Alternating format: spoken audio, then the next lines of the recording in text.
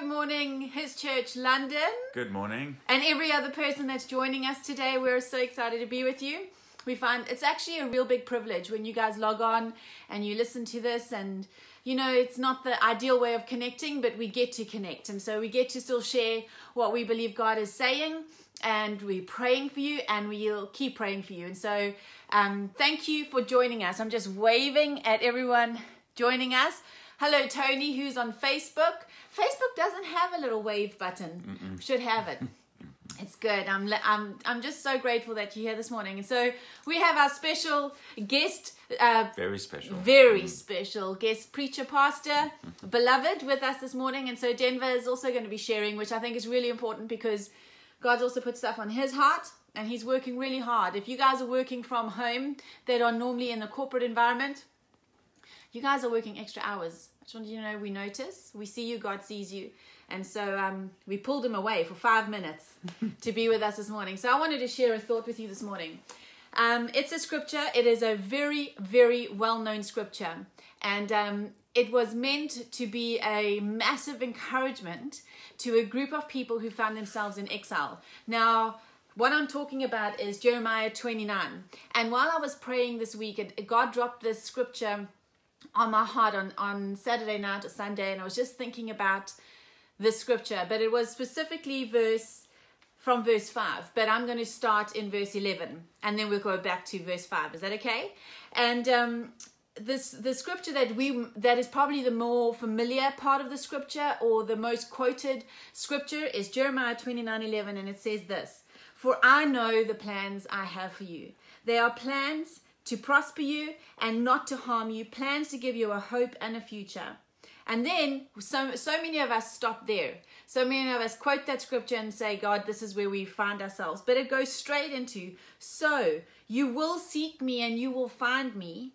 And when you seek me with all your heart, I will be found by you. Now remember, the context of the scripture is Jeremiah is writing to people who find themselves, like I said, in exile. Not where they would choose to be, not where they would wish to be, but they were there. And God is reminding them of a promise of their future and promise to know that he's got plans for them. But in that place, he's saying, seek me, find me. In this place where you need to be reminded of my promises that I've made for you, that I've spoken over you, he's saying, seek me and you will find me. But this is the scripture that God actually put on my heart. On the verse that he put on my heart on the weekend was, build houses and settle down, plant gardens and eat what they produce, marry and have sons and daughters, and find wives for your sons and give your daughters in marriage, so that they too may have sons and daughters.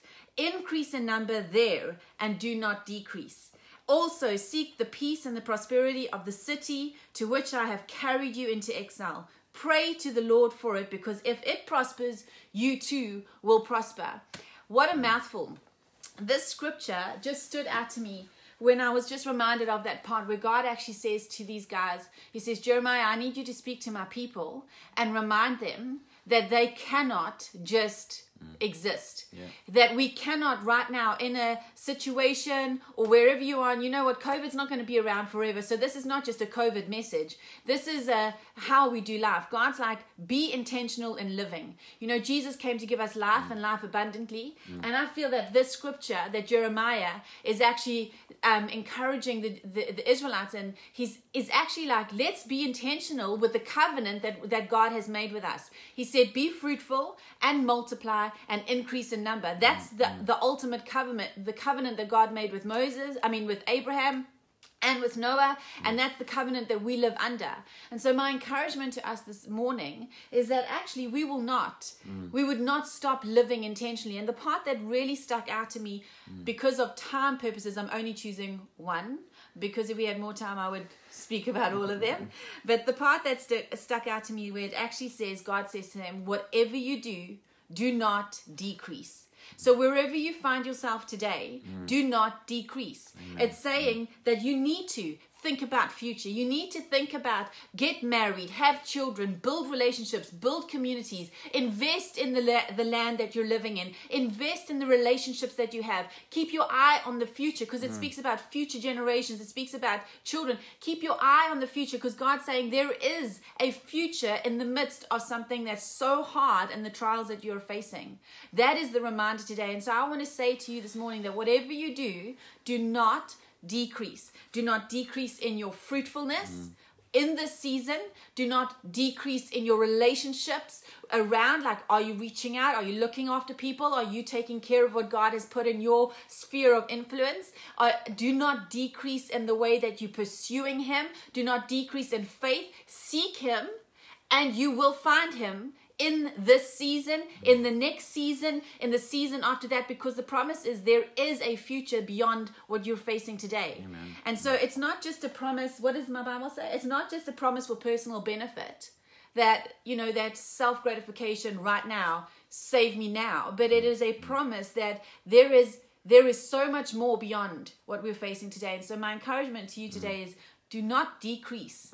Do not shrink back, and do not let the enemy just, you know, cause a flat line in Jesus' name. In Jesus' name. What do you want to add? I just wanted to actually, there was a part of that scripture that you didn't read that I just wanted to pick up on, where it says in verse 9, it says, or just before verse 9, do not listen to the dreams, verse 8, do not let the prophets and diviners among you deceive you.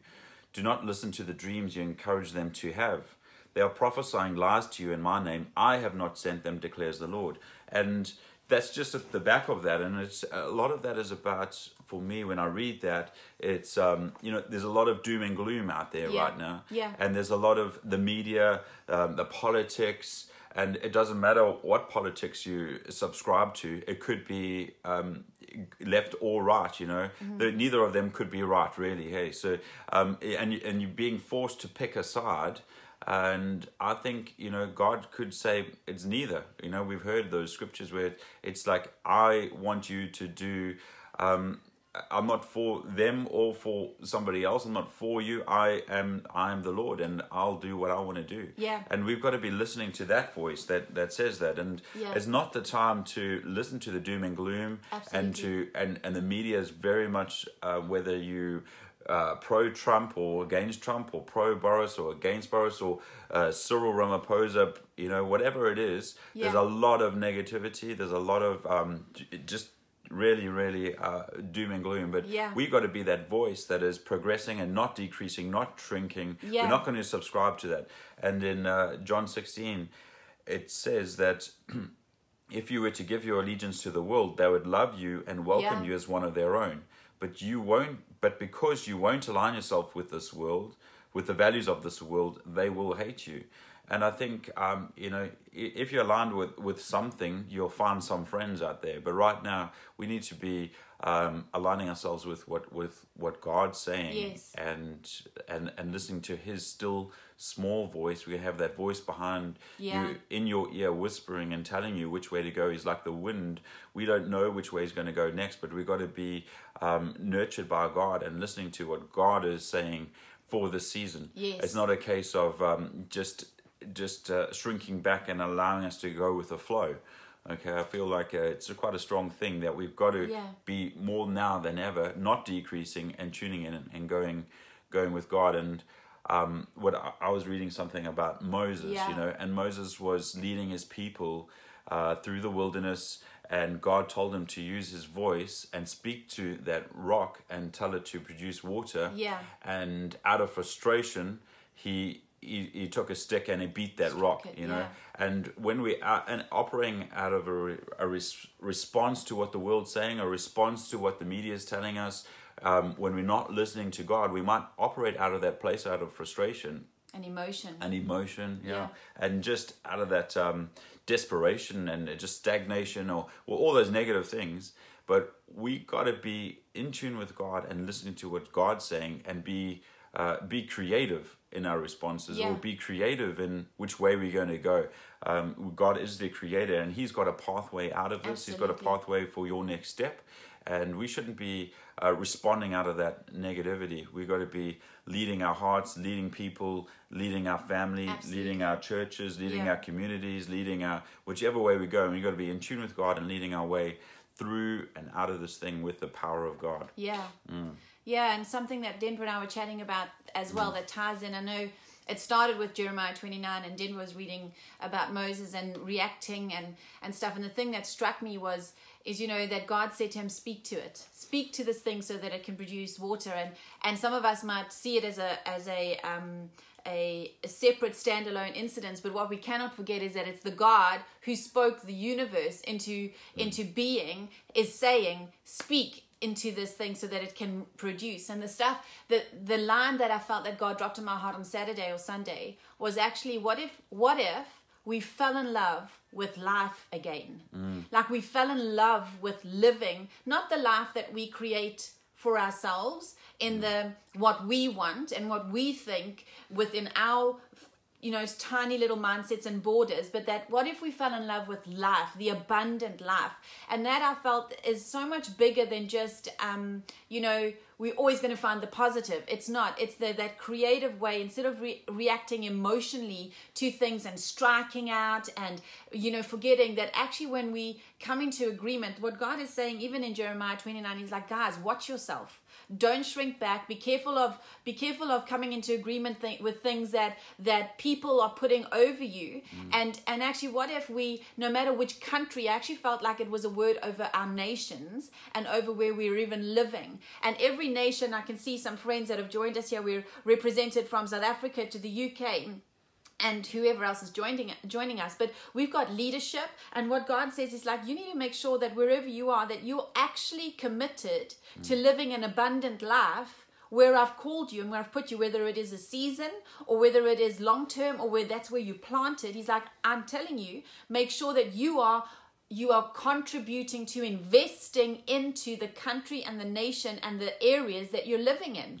And that is the same as how we're speaking. What are the doom and gloom prophets versus what is God and God's kingdom? God says, I've never left you, I've never forsaken you, and you got to just, you know, take that into account so that we're not reacting to the things that we're seeing, but we're speaking life into those things. And so the thing that I felt was, let's fall in love with life abundant. And you know, something we were speaking about is, as a His church, if you're part of a His church family, one of our core values is celebration.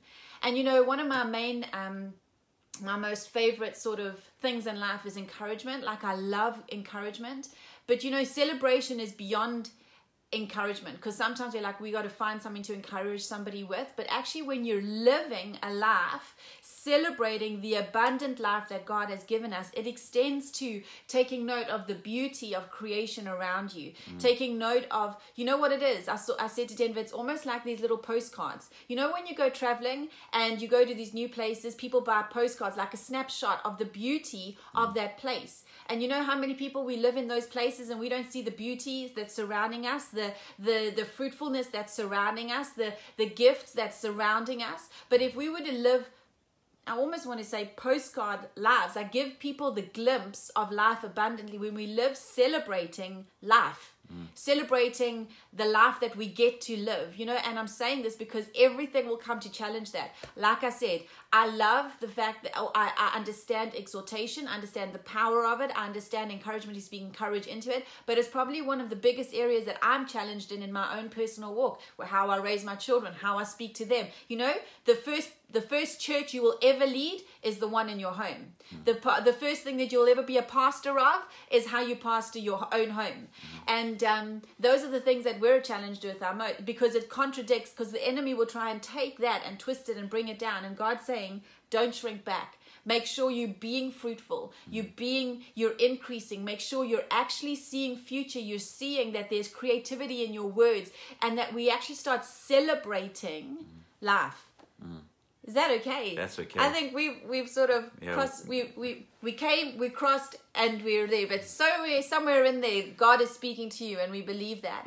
And so, can we just pray for you quickly? We just want to pray for you for your week and for whatever God has put on your pathway this morning. And so, God, we just lift up these people to you, and we thank you, Jesus, for every single life that's listening to this, that will listen to this, that needs to know today that, God, you're with them. And God, I thank you that even as the Israelites found themselves in exile, Father, and they were facing extreme hardships or trials, or even just that, you know, that the lack of living life abundance, God, wherever we find ourselves, God, today I speak life over people. God, I thank you for celebration to break forth within us, that wells like fountains of life would just brim up and overflow. God, I thank you that we would start noticing creation, we would start noticing relationships, we would start noticing generations.